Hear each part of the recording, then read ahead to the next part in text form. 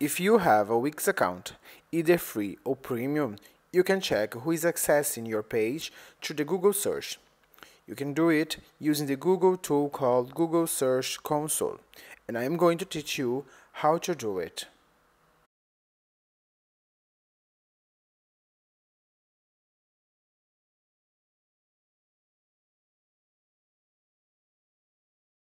It will probably be the first option that appears on your result.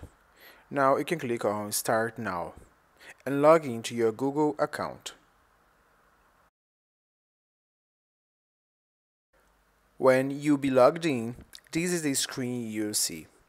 On your left side, you have the option Domain, in which you can add your domain, probably if you have a Wix Premium account. But if you are using the Wix free URL, let's enter it on URL prefix.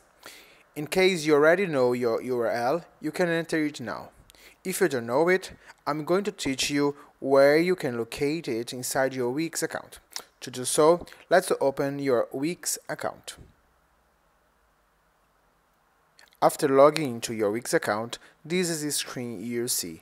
The URL should be located underneath of your site's name, where I'm pointing now. In case where your site wasn't published, we will have to do it. To do so, click on Edit your site. Now that we are on the editor, you need to publish your site. To do so, on the right top corner of your screen, you'll see the button Publish, and then click OK. Now you can go back to your dashboard, and you need to refresh the page to be able to see the modifications. Right, now we have the URL. Copy this information and paste it on your Google Search Console on the URL prefix. After pasting it, click on Continue.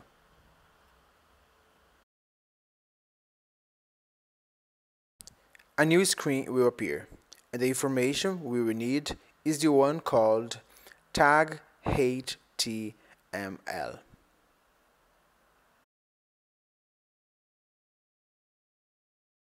Click on the arrow down and copy the information inside the gray space that you can see.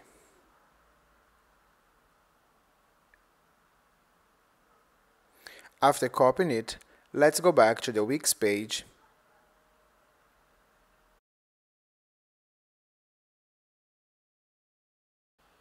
Now you can see on the left side of the screen the option Settings. Inside Settings, you see the option SEO. Click on it.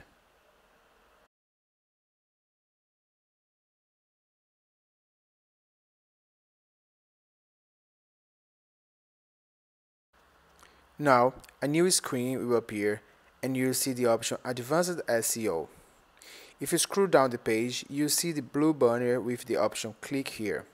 You can click on it.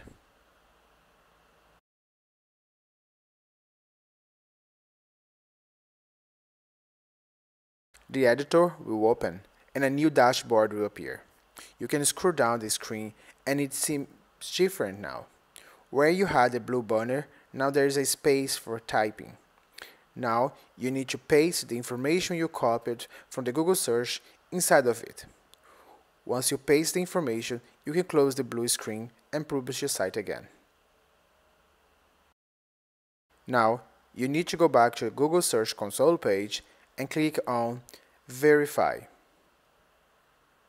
Now Google is verifying that this site is actually yours through the information you just added into your site. Click on Go to Property.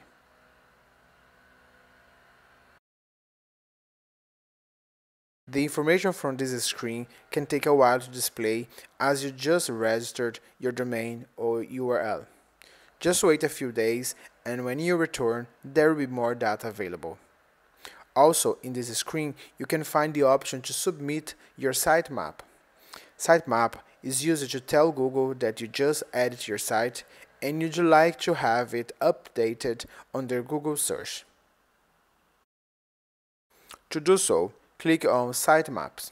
If you click on Sitemaps, this is the screen you'll see. You can see that the URL we registered or the domain you registered is there. Right in front of it, you have an empty space saying Enter Sitemap URL. You only need to type inside this camp sitemap.xml. Please don't type sitemaps.xml with an S at the end, or you will get an error message, as you can see in the screen. If you followed all these steps, your account is now settled. Now you need to wait some days for all these functionalities to work. For the sitemap that you submitted, it can take from 4 days to 4 weeks for Google to go through your entire site and update the information on the site search.